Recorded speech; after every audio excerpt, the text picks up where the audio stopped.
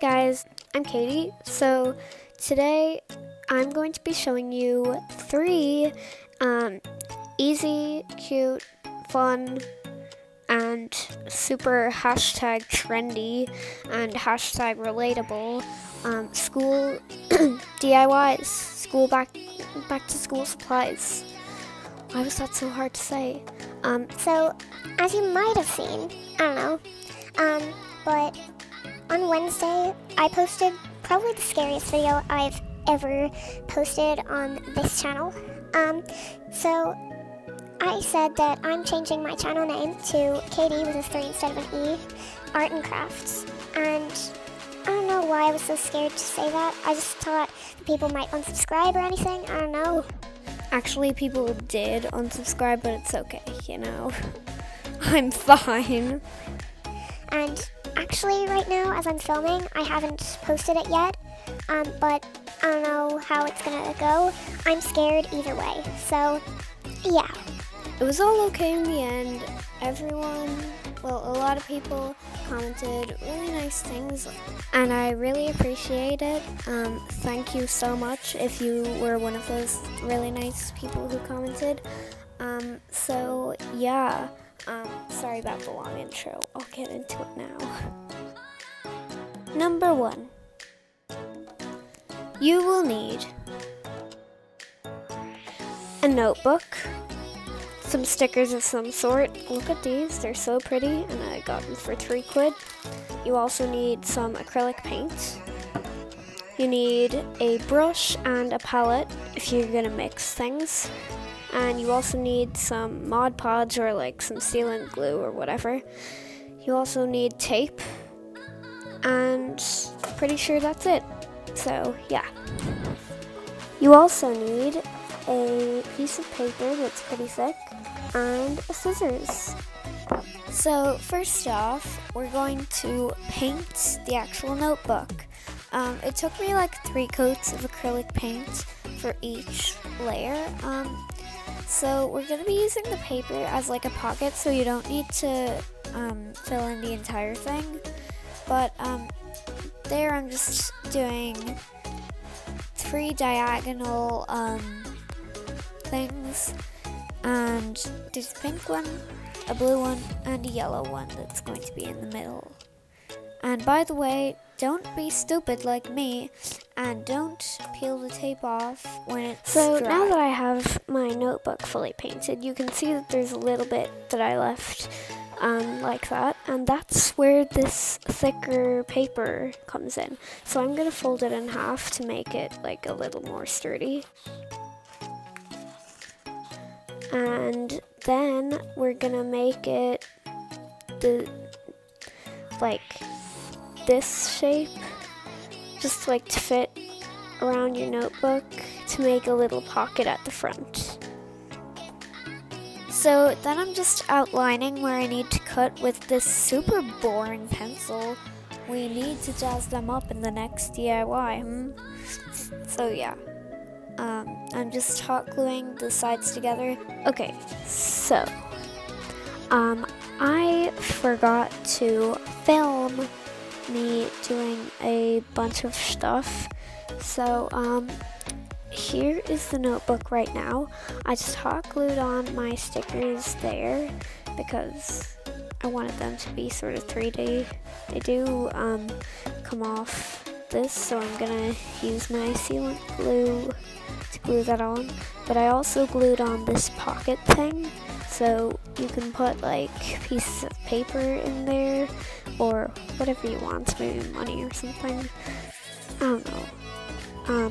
So yeah, I'm going to design this part and I'll film it this time. And yeah. So I just randomly decided to draw a cactus on this. I don't know why a cactus came to my mind, but I think it ended up really cute. So yeah, I'm just copying this cactus drawing that I did a while ago, and I'm coloring it in with my Copic markers. And if you haven't seen the review on Copic markers, you should go check it out after you watch this one.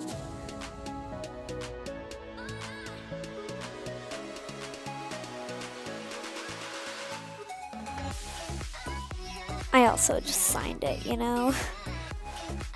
So now we're going to be using these 3D pearl things, adhesive pearls, and I'm just placing them down, and I made the mistake of placing them down before I colored it in pink, but I regretted that, so I just took them off, and now I'm just going to color it in all pink, and then I'm going to stick the gems onto it. You don't need to put the things onto it. I just wanted to because I like 3D things. So here it is so far. All I have to do is put this sealant glue Mod Podge type thing all over this, and then I'll be done. I love this drawing of the cactus, and I love the holographic part. Christine would be proud. So yeah, let's go do that. So when I painted on the Mod Podge stuff, it actually made the holographic part less holographic, and I'm sad. Cue epic montage.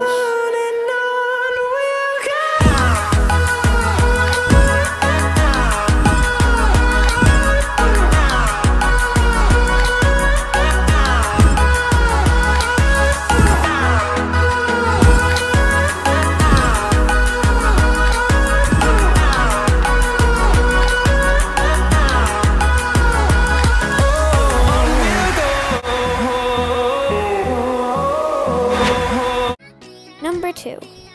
You get it, because number 2 pencils. I'm hilarious.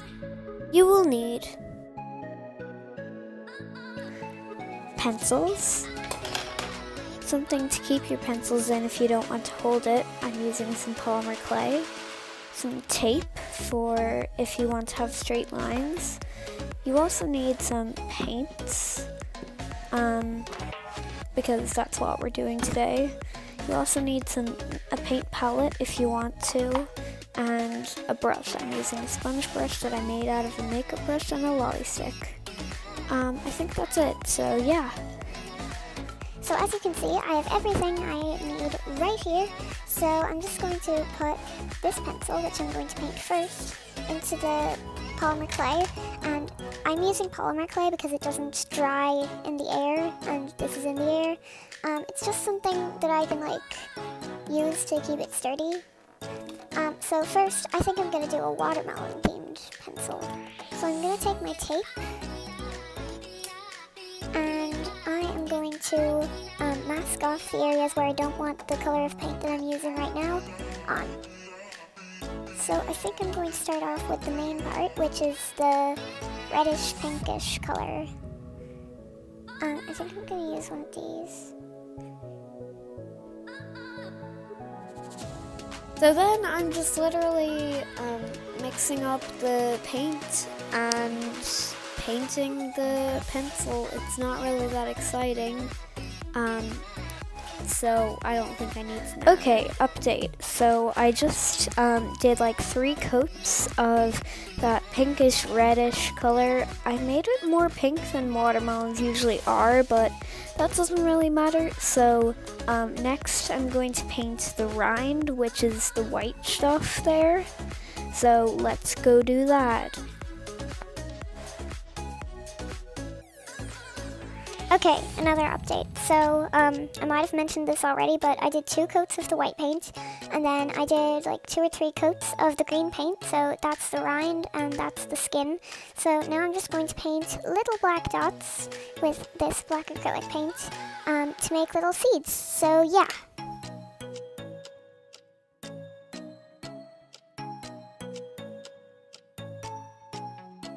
And then I'm just doing another pencil. I don't think I need to put in all of the footage in here because this video is way too long already and it's not even finished yet.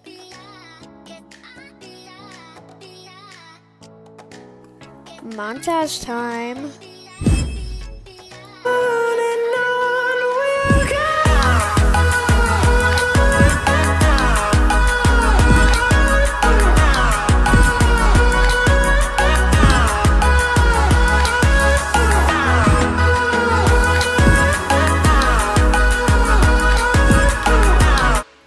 number 3, I saved the best for last. You will need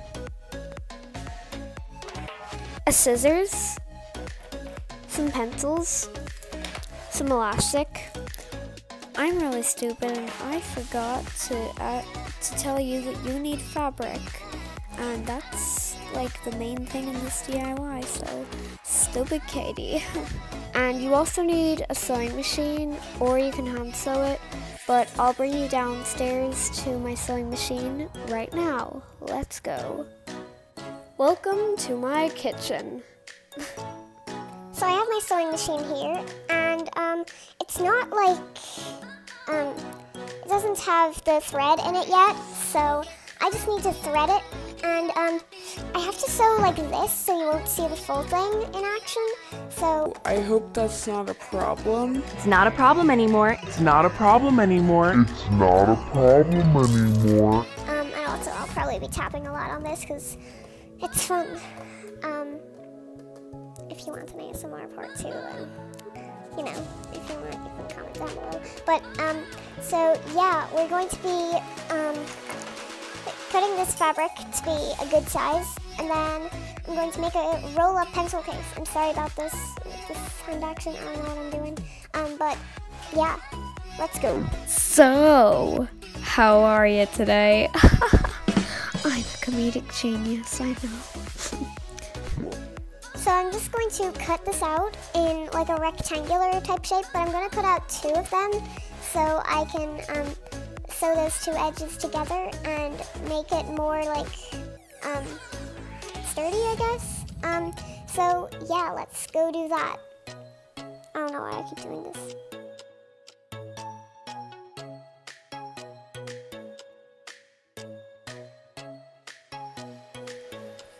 Bring in the sewing machine. Yeah. By the way, if you're new to sewing machines, then you should know that the sound is very, very loud. And I mean very loud. I'll record a little bit for you. Let's go. Yay.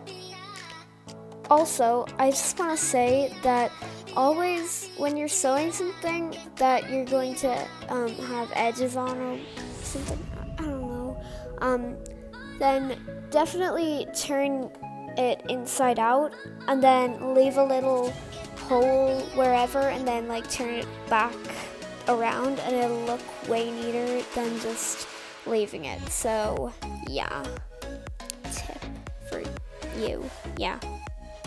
And one more thing before I start sewing, I usually focus on not getting my fingers underneath the needle, which I'm demonstrating for you. Do not do that, please. I'm a bad influence. So I might not be focusing very much on recording while I'm sewing. I'm sorry. Lego.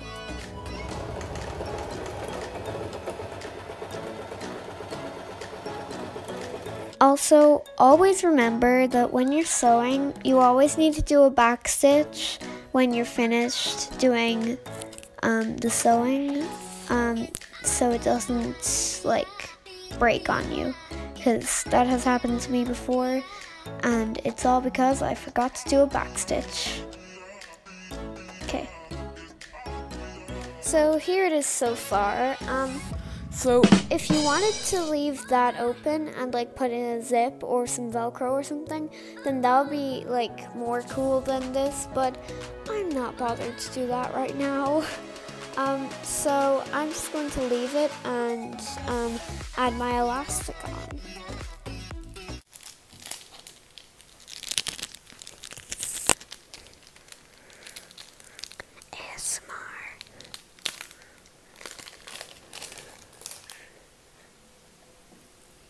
So then I'm using my beautiful pencils that I actually painted myself. Did you know that? To use as a guide for how long the elastic should be between each little bit of sewing. You know what I mean?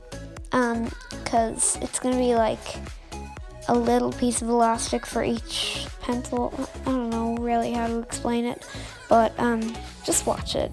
So here it is. It doesn't really look like much right now, but I'm going to add some ribbon. So yeah, we're going to roll it up and then tie it together. So yeah. So then I'm just getting a nice and long piece of ribbon, and then I'm just putting the pencils in there, as many as I can fit in there, to be honest. Then I'm rolling it up and I'm tying it together. So here's my beautiful little pencil case, all complete. So I just tied a bow there, and I just put the ribbon just there so I could hide these, because I don't know how to hide them. So yeah, here's all the stuff, and here's a pencil that my friend Alana made me. She's nice. So are my other friends. So yeah, I think it's really easy to make. So yeah, cue epic montage.